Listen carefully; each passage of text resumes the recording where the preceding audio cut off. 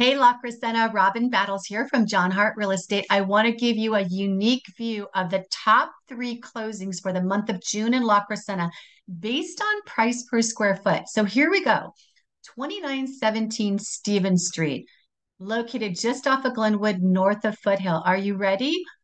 Price per square foot sold $1,233 a square foot. Second is going to be 3626 First Avenue.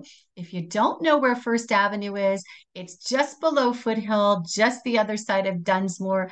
This closed escrow at 1,092 a square foot. And the final number three was 2512 Queensview. Queensview, for most of you, you may not know where that's located.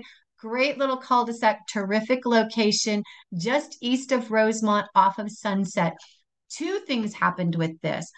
Third highest price per square foot at 1,032 a square foot, and list price $1,499, closing price $1,839,500. This was a 1,782 square foot house. What does all this mean? Inventory is critically low. Prices remain to go up.